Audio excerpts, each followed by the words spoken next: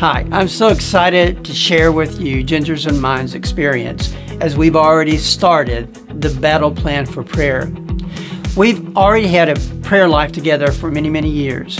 And as we have been going through those days, sometimes prayer time just becomes routine.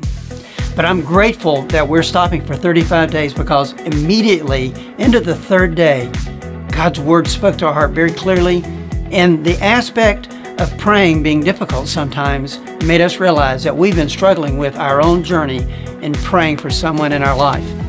So as we have been going through this journey together, it's helped us to stop and focus more clearly on how we pray, and it has actually revolutionized some of our prayer thoughts. So I encourage you in these 35 days to get deep into this study and to determine, is your prayer life where God wants it to be?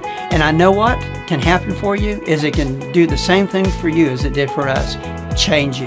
So I hope you pick up the book today. I hope you get it and you take it home.